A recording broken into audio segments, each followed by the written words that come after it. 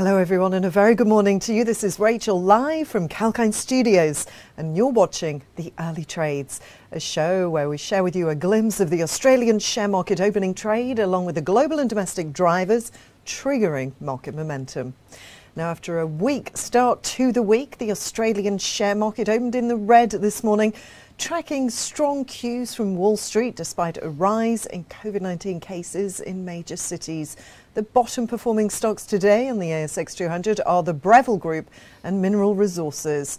Today, 18 companies are releasing their earnings reports, including mining giant BHP, real estate investment trust Dexus and Charter Hall, energy company Santos and appliance manufacturer Breville. A very busy reporting day today, so stay tuned for 𝐊𝐴𝐿 TV for the details on those companies. On Wall Street, the Dow Jones rose 0.3%, the S&P 500 climbed 0.25%, but the Nasdaq fell 0.2%. Wall Street rebounded after Monday's losses and two of the three major stock indices closed higher despite concerns about China's economy, the coronavirus Delta variant, and also the current turmoil in Afghanistan. The S&P 500 reported a new record high. Meanwhile, analysts await tomorrow's release of minutes from the July policy meeting at the Federal Reserve. Investors would look for signals from the minutes about the Fed's plans to start easing back its monthly debt purchase. Let us now quickly look at the highlights of prominent ASX stocks under the spotlight today during the early trades. Firstly, we have investment manager, the Magellan Financial Group. They've recorded a significant drop in the performance fee to $30.1 million in financial year 2021 from $81 million a year ago. However, the management fee has increased by 8% to $631.4 million in financial year 2021 as its fund management business grew in size. Next is motor vehicle accessories company ARB Corp. Their net profit after tax grew 97% to $112.9 million in financial year 2021. That was on the back of robust demand for its products. The revenue from sales shot up by a third to $623 million. The full-year dividend rose to 72 cents per share from 68 cents per share. Moving on to our next company on the list now, venture capital fund manager Bailador Technology Investments. Their net tangible assets per share increased 23% to $1.53 in financial year 2021, with the full year net profit recovering to $28 million from the loss of $4 million in the last year.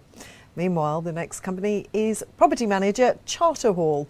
They reported a 9.5% increase in the operating earnings to $156.2 million in financial year 2021.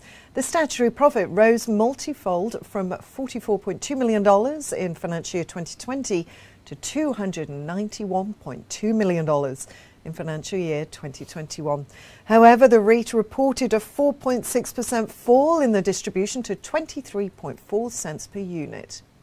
Lastly, another real estate investment trust, Dexus Property Group, grew its net profit by 17% to $1.1 billion in financial year 2021, bagged by a 2.4% increase in revenue to $1.01 billion. The distribution to security holders increased by 1.9% to $561 million.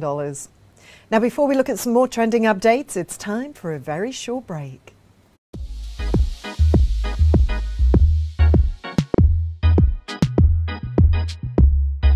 Hi there, James Preston for 𝐊𝐴𝐿 TV. Are you into gaming and virtual reality? Does AI and the endless possibilities it entails capture your interest? Or are you constantly trawling through the web to try and discover the latest updates and innovations in the tech space? Well, let us do the work for you.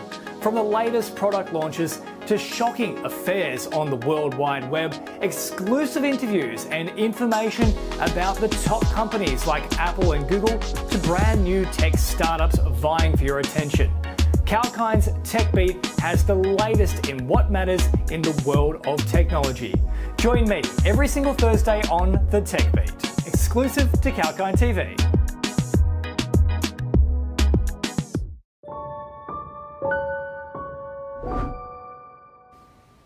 Hello and welcome back. I'm Rachel and you're watching 𝐊𝐶𝐞 TV live from Sydney.